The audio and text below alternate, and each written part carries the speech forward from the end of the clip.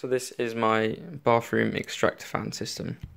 Essentially what it's made up of is an LCD display which displays temperature and humidity, an LED which lights on when the extractor fan is activated, a DHT11 humidity sensor, and of course the 5-volt fan which is forcing air upwards and out of the bathroom.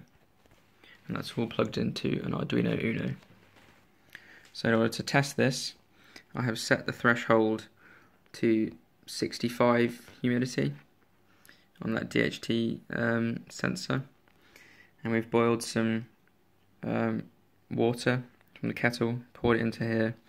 When I place this in here and then shut the door, that hot water will evaporate, and in that unit it should make the sealed box increase in humidity.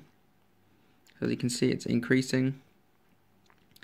60 humidity now, 61,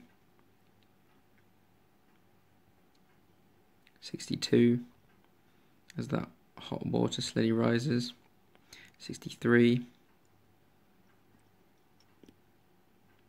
64,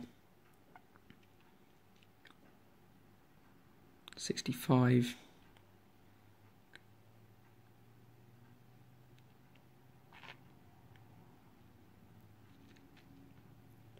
66. So the threshold has been met, the LED has come on, the fan has come on, the extractor fan has come on, and that is essentially pulling air out of the bathroom and cooling down the bathroom and making it less humid.